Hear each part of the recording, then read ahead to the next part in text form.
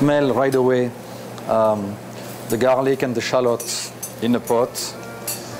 And of course, for me, it reminds me of my childhood when I was in Provence, in the south of France, where we use so many herbs and garlic and onions and shallot all the time.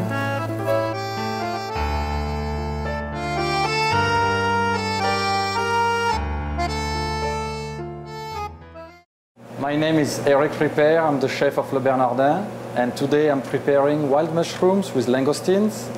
And we have here a little bit of oil, and we are going to saute some morels, mushrooms, in the oil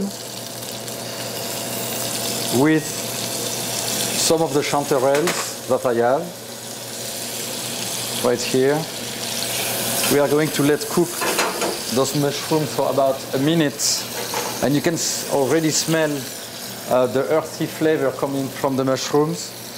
I have also here a little bit of shallot and garlic.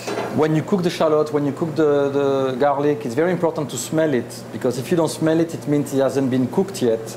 When the garlic is completely cooked, it starts to have less intensity in flavors. When you put the alcohol, it's very fragrant, then it has less intensity. So everything is a process that you analyze, and it's based on the smell and on the touch and on the look of what we are cooking. While the mushrooms are cooking, I'm going to season the langoustine, which are here.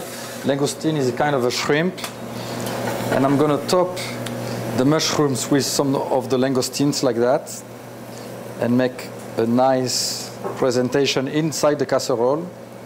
When you cook seafood, you shouldn't smell any kind of fishiness or anything fishy or shrimpy coming out of the shellfish or the fish itself.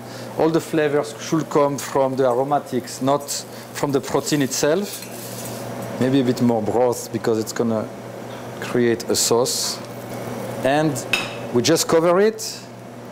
We just have to wait 2 minutes, and the dish will be cooked. The beauty of using something with enamel inside like that, it's when you caramelize or when you cook food, it has the tendency to stick a little bit and to release some juices, and they stick to it, and they're very fragrant.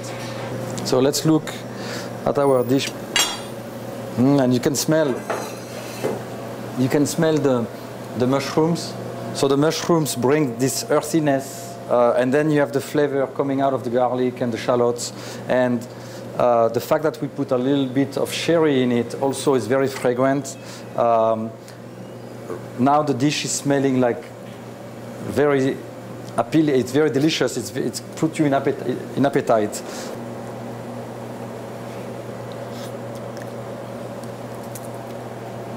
It's very good. You want to try?